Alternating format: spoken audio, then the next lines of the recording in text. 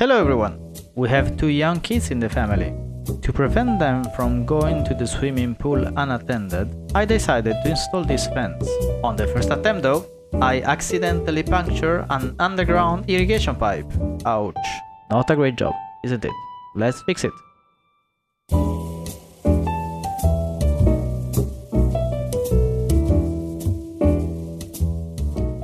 To fix my mess, I had to buy a PVC pipe joiner.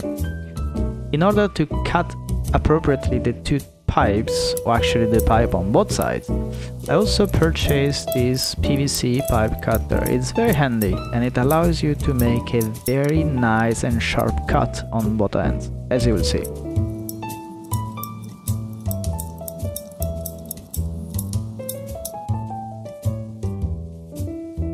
Just ignore the fact that the shot is completely out of focus, but focus on the size of the hole. That was quite a big one.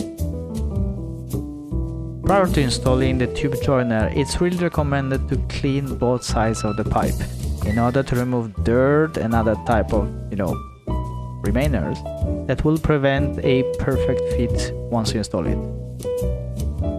Installing the two ends of the joiner is not as easy as it might look like, because there is a lot of friction on purpose, because you want it to be very watertight. But once you've done the first one, it's quite easy to do the second. Just make sure that all the pieces are inserted in the right order, otherwise bad surprises will follow.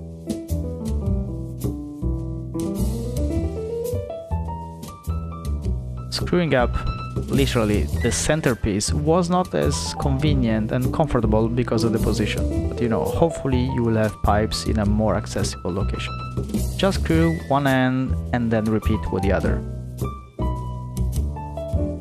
And while you admire my elbow grease, I just want to remind you that in the description below you will find a link to both the PVC pipe cutter and the pipe joint that I used in this project.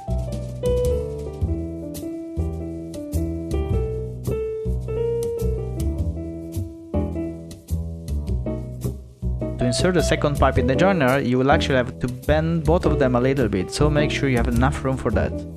Just push it in, and once it's inserted, then it's a matter of screwing up again. No, not really screwing up, but you get it. What I really like about this system is that you don't really need any additional tool, sealer, silicone or anything else.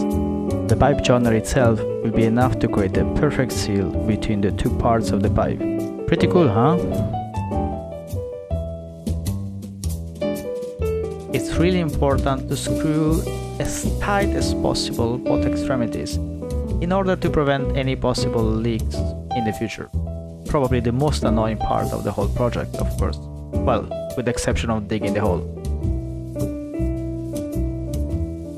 But definitely worth the result. Look at this! It's raining! Want a shower? No leaks. It works.